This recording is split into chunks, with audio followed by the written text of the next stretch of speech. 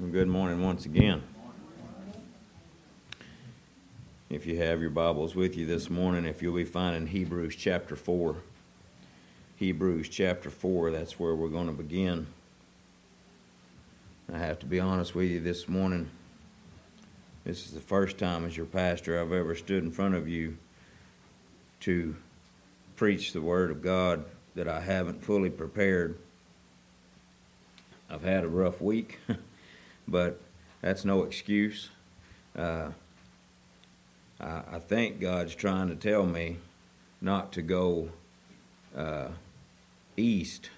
The last time we went down there, I wound up in the hospital 4 days, and this time, same thing hit me, but it hit me on the way home. So I'm hoping it passes pretty quick, but I'm a little weak this morning, so I didn't get to spend my time here alone this morning, and I had a brother ready to come and preach, but something just kept rolling through my mind, and it said, in your weakness, my strength will be revealed.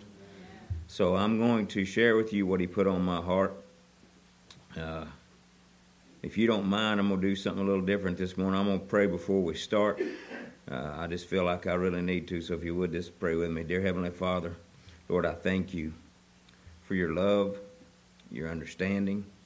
Lord, I thank you for your grace and your mercy. Lord, I pray, Lord, that you'd be with us this morning, Lord. And Lord, I ask before I preach your word, Lord, that you'd forgive me of my sins, Lord. Forgive me of my anger, God. Forgive me of my pride. God, just wash me clean this morning. And Lord, I pray, Holy Spirit, that you rise up in me, and that the words that come from this vessel, Lord, be from you, Lord, not me. And I pray that you touch us, Lord, and open up the ears of our hearts and our minds. And God, speak directly to us, Lord, and give us the wisdom, Lord, to hear you and follow you. And God, I pray today that we leave here today changed, Lord. I pray that we leave here today, Lord, with a desire, with a fire inside us, Lord, to live for you, Lord, and to reach others and tell them about you. God, I just pray that your will be done today. In Jesus' name I pray. Amen. This message come to me, this may shock you, watching the news.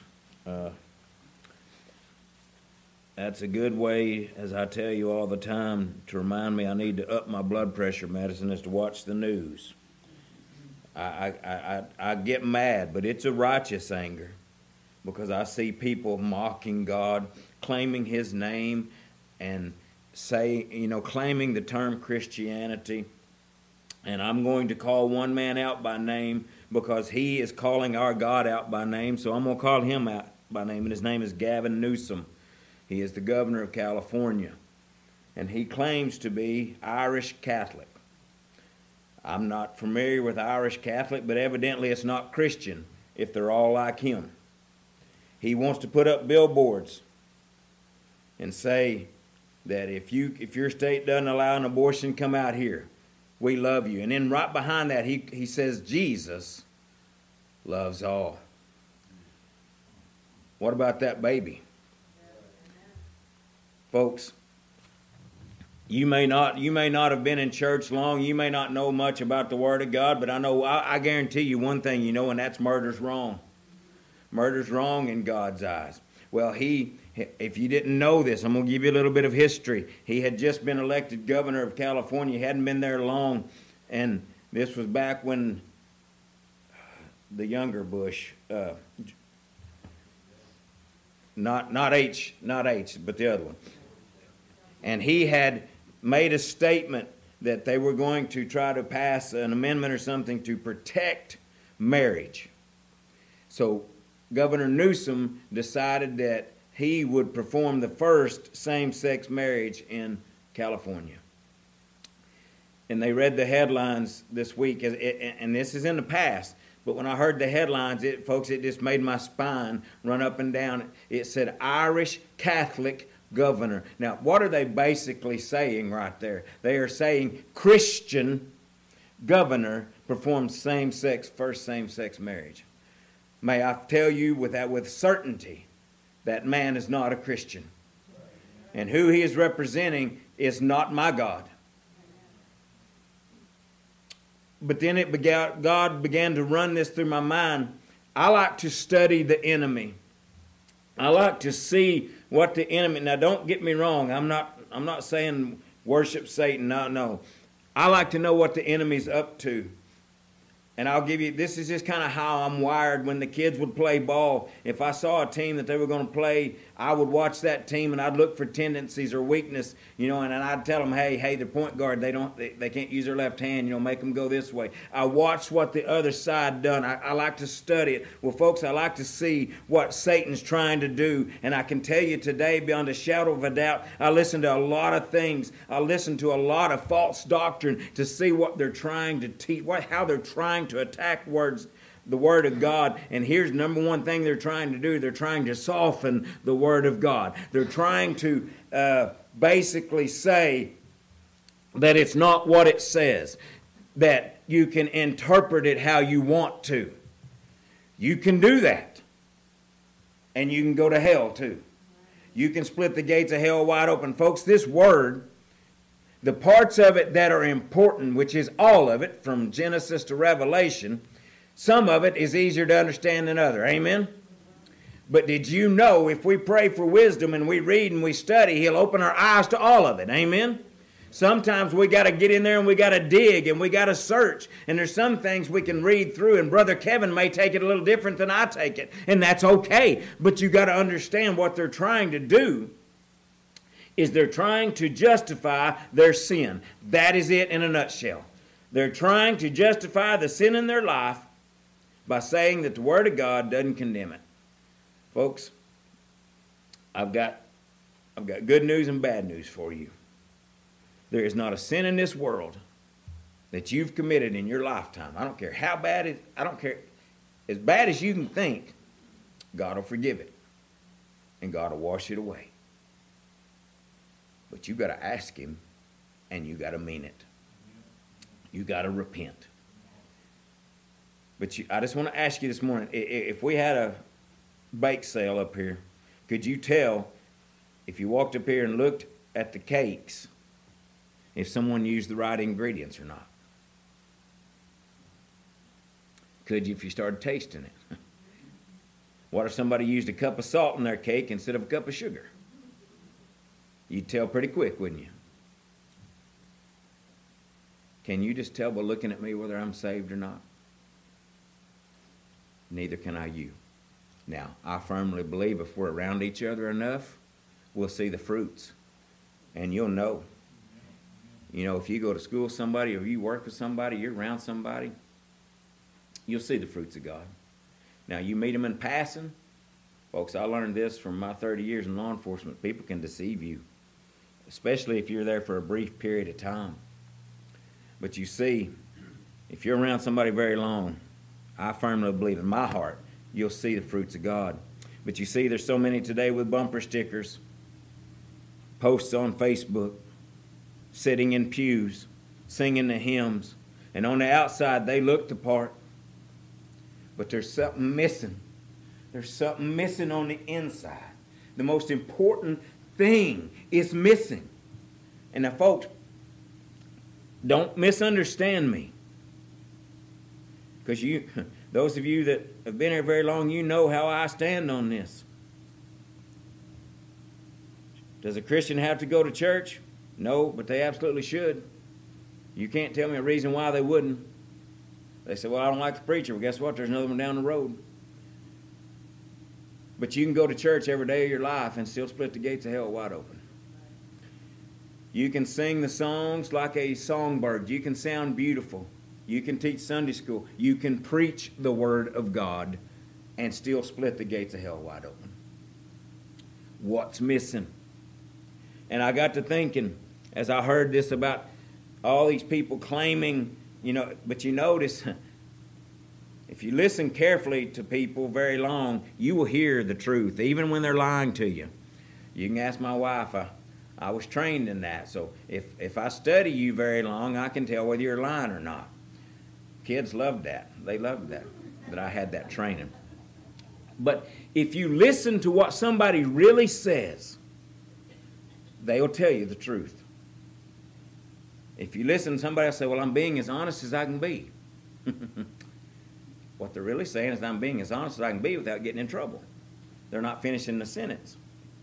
But you see, as I thought about this governor who claimed the title of Christianity, folks, it goes a lot deeper than that. There's a lot of people today claiming the tag of Christianity that don't know Jesus. And here's the problem with that. All this is on the outside. They look the part. But what are they missing? You see, it's not the first time this has happened. And if you will turn with me to Hebrews chapter 4, when you find that, if you would stand this morning to honor the reading of God's Word. Hebrews chapter 4, and I'm going to start in verse number 1. Hebrews chapter 4, verse number 1. Let us therefore fear, lest a promise being left us of entering into his rest, any of you should seem to come short of it. For unto us was the gospel preached as well as to them, but the word preached did not profit them, not being mixed with faith in them that heard it. For we which have believed do enter into rest, as he said, as I have sworn in my wrath, if they shall enter into my rest, although the works were finished from the foundation of the world. Dear Heavenly Father, again, we thank you for this day, and we thank you for this opportunity to be here.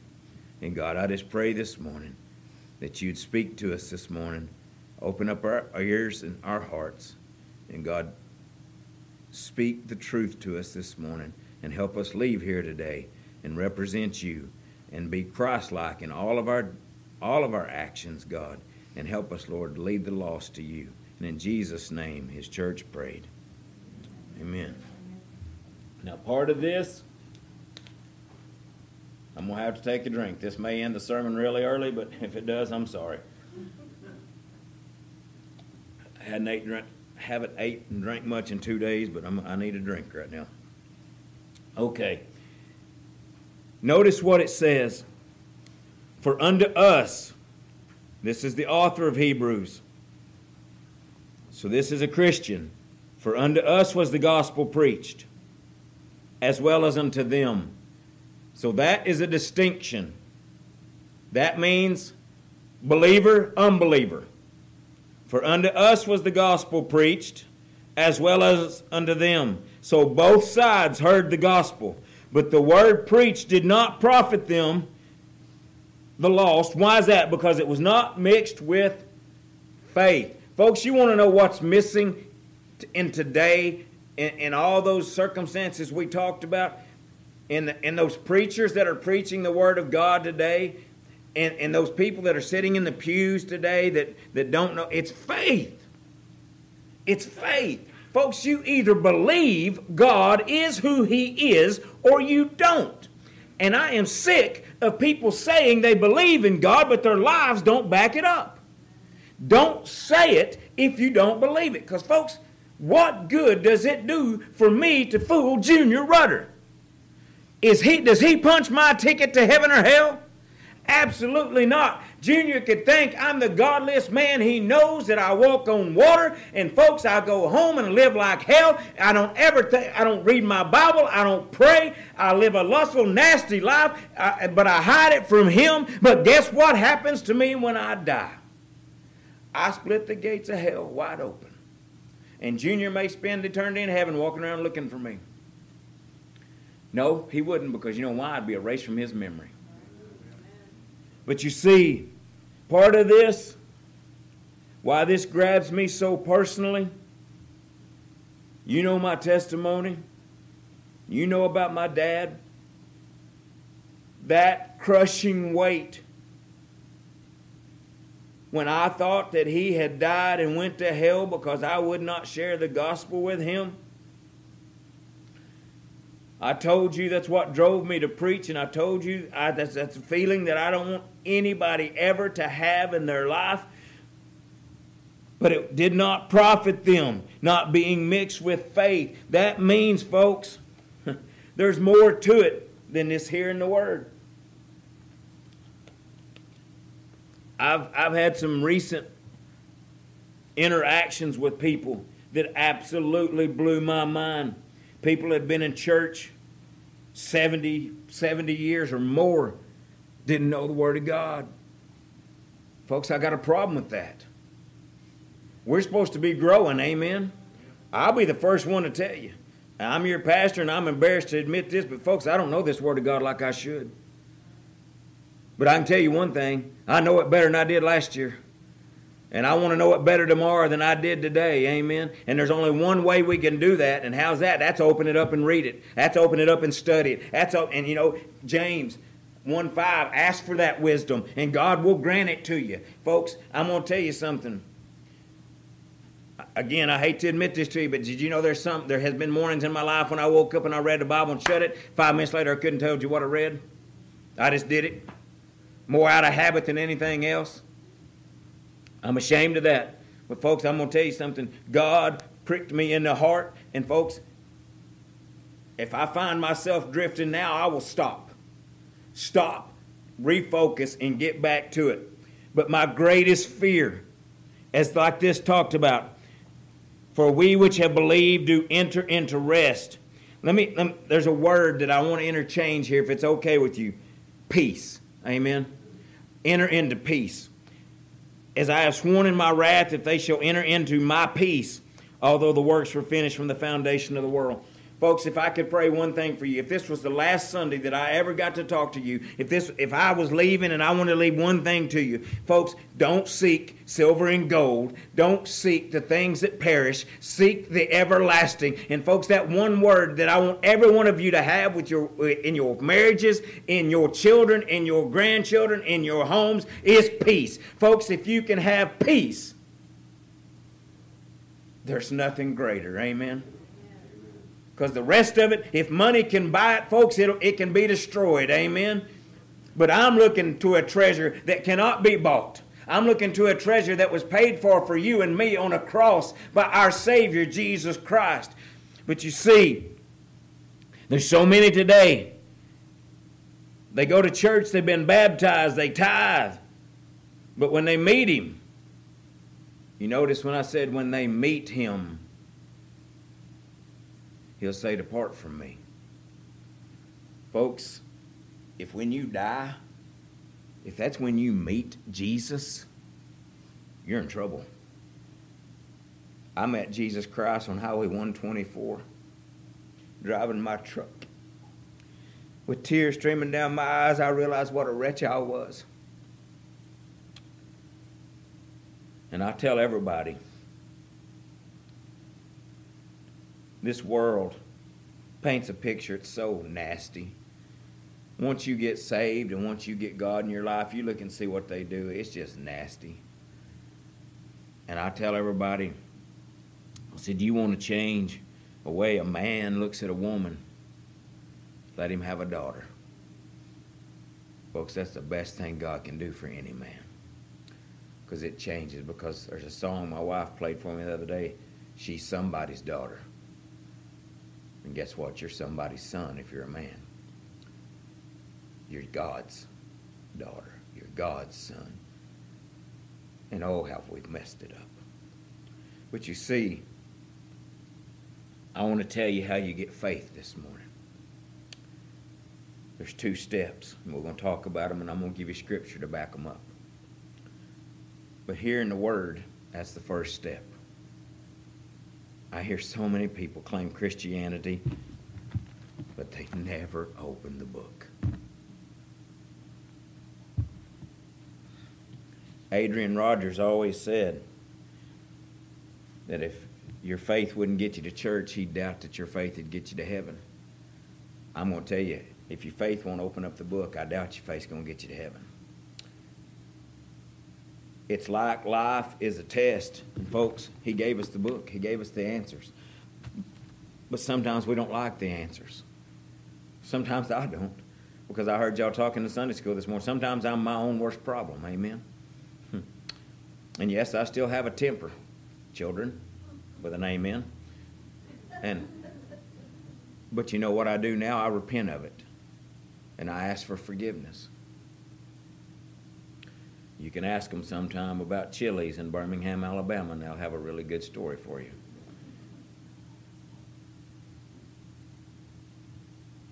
But used to it wouldn't bother me. but now it does. But you see, I can't make you have faith. Your spouse can't make you have faith. Your parents can't make you have faith. That is a decision that you have to make yourself. And folks, I've talked to a lot of people over my career. They'd call and say, do I get them out of jail or do I leave them? I say, leave them. I said, rock bottom is a different level for all of us. But all of us have got to get to rock bottom before we ever reach up. But you see, another way of saying faith is believing in Jesus. And when you say believe in Jesus, please hear me this morning. There's more to it than just saying I believe in Jesus, because even the demons believed in Jesus, but they didn't go to heaven. See,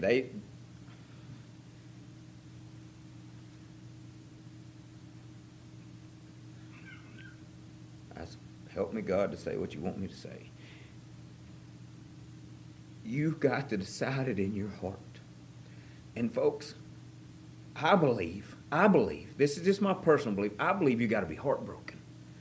I believe you got to be crushed, because the Bible says he's close to those that are crushed with a contrite spirit. He saves those of a contrite spirit. That means we're crushed. It means we're remorseful. We don't want it anymore. Just saying it, though, it won't cut it. If we truly believe, we live it. Amen? And I know there's people that will attack this preaching this morning and saying that's works preaching. It's not works preaching, folks. You cannot work your way into heaven. There's nothing you can do to work to earn your way into heaven. You cannot do that. Only through the blood of Jesus Christ. But folks, listen to me. Once you acknowledge that, and once you accept that, and once you believe that, your life changes. If it didn't change, folks, you didn't meet him. And I know there's some that don't like that. Believe me, I hear them. They tell me they don't like it. But folks, it's true. I tried it both ways. I tried it lip service at 13 years of age. And then I went on living like hell through my life, and I wasn't convicted of my sin. Folks, I was not saved, because all I had done was said some words that a preacher told me to say.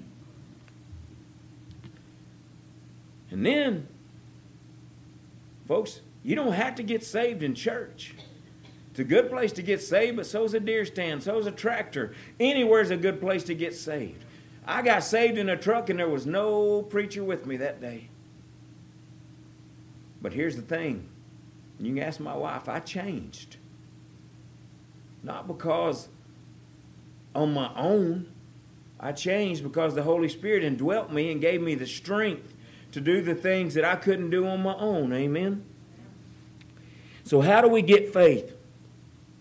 Number 1, Romans chapter 10, verse 17. So then faith cometh by hearing, and hearing by the word of God. If you want faith, folks, here's the first thing you do. Crack open the book. Read it. Study it. You know, I've said a lot of times, and I'm guilty of this, okay? I'm not picking on you. But what walks downstairs alone or in pairs and makes a slinkety sound? Slinky! Hey, how about 2 all-beef patties, special sauce, lettuce, cheese? All right, Hebrews chapter 5, verse 1. Yep, I'm guilty. Folks, when I was young, me and my brother, we used to have baseball cards, and we'd play a game. We had it all worked out. Did you know I could read the back of every baseball card, and I knew the stats on the back of every card? You could just say the name, and I could tell you the stats. But I couldn't have told you what Hebrews chapter 5, verse 1 said. Oh, I wish I could. And you know what? I have nobody to blame but myself. Because if I want that, and I pursue that enough, God will give it to me. Amen. So we've got to hear the Word of God. Now, I caution you, there is a lot of preaching going on today that's not the Word of God. And I will tell you this. False prophets have been around a long time. Do you know what false prophets are from God? Did you know God actually sends false prophets? You know why he sends false prophets? To give the people what they want. Because that's what they're wanting to hear. The Bible says in the end they will have itching ears. Folks, that means tickle me. Tell me what I want. Make me feel good. I'm not a motivational speaker. I hope and pray I am a preacher of his word. And sometimes, I can tell by the looks on your faces, sometimes you don't like what it says. And some of you even throw stuff at me. But the point is, where we've dropped the ball and where we have failed is we no longer know God's word the way we should. So then the false teaching and preaching can come in and we accept it. We had to go through the Secret Service training on counterfeit money to teach us how to find counterfeit money. Any of you ever been to PDQ and give the girl or whoever behind the counter and you see them hold it up? They're messing with you, okay? They don't know if that's counterfeit or not. You know how you're trained to spot a counterfeit? You have the original in your hand over and over and over and over so you know what the real thing feels like. Folks, you know how you avoid false prophet? You have the real thing in your hand over and over and over. So when that false prophet comes out, you know immediately, hey, something's wrong right here, and you get up and you leave. Amen? So, second part, with hearing the word, and by hearing the word, that don't mean coming here and hearing me preach on Sunday. That's part of it. But that means Monday through Saturday, you're reading it at home too. The second thing, and this is where the rubber meets the road. With everything in you, you must believe he is who he says he is. And I want to show you in Scripture. He says he's the Son of God. Jesus Christ says he and the Father and the Holy Spirit are one. He says in the beginning that they made man in their image. Jesus Christ said, while he was here, I have come basically to pay our debt. He died on that cross. Now, if you read the Bible, it says that on the third day he rose. He was seen of many people. It's written down. I always use this as an example, and I don't want you to answer this morning, but this is the place where you've got to reach in your heart. You've heard the story of when Moses led the children out of Egypt, and they come to the Red Sea. Do you really believe? Do you really believe that he parted the waters? Do you really believe that they walked through on dry ground? And then do you really believe that he closed the waters up on the Egyptian army and drowned them? That's a pretty big miracle, amen? I just came from what Kenneth calls the big pond. There's a lot of water down there. Do you believe if God wanted to, he could part that and let us walk through on dry land?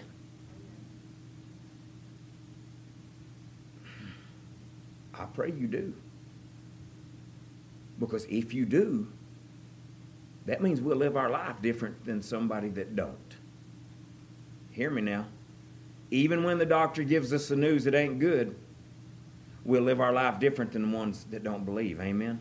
Because why? This is not our home. Amen? We're just passing through. You see, Pontius Pilate,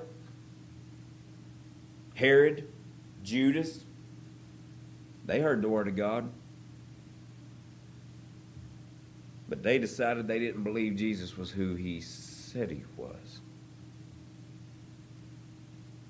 Peter believed he was. Jesus said, "Blessed are you, Simon Bar-Jonas, for man has not revealed this to you." But you see, that's a decision I wish I could make for every one of you. I can't. And I know there's people sitting in this room that wish they could make it for their children and their grandchildren or your parents, but you can't. But what you can do is pray and live a life that shows them you believe with everything in you that Jesus Christ is who he says he is. Look at your life. Is faith missing? Does your life show that you believe he is the Son of God? I want to close with this, because he won't accept anything less than your faith. Amen. There is one sin that God cannot forgive: unbelief.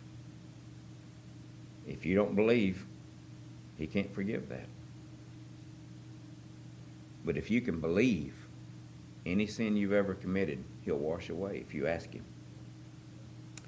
But I thought, God, if you look down at this world today and saw the likes of some of these famous entertainers claiming Christ's name and then living the way they do, some of these government officials claiming Christ's name and passing the laws that they pass, what would you say, God? And I believe he'd say the same thing he said in Luke chapter 6, verse 46. "And why call me Lord, Lord, and do not the things which I say?" Folks, if you don't know what he says, that's not an excuse. Open the book. If you do know what it says, live by it. Live by it. I don't care what's happened in your life. Tomorrow's a new day. If you want to change, if you want something different than this world, Jesus Christ died on a cross for you.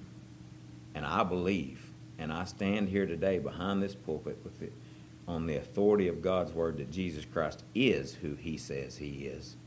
He is the Son of God, and his blood is enough to cleanse us from our sins. But folks, it does require that we believe in him with everything that we have in us. If you would, stand with me all over this building. I just want to ask you the most important question anybody could ever ask you.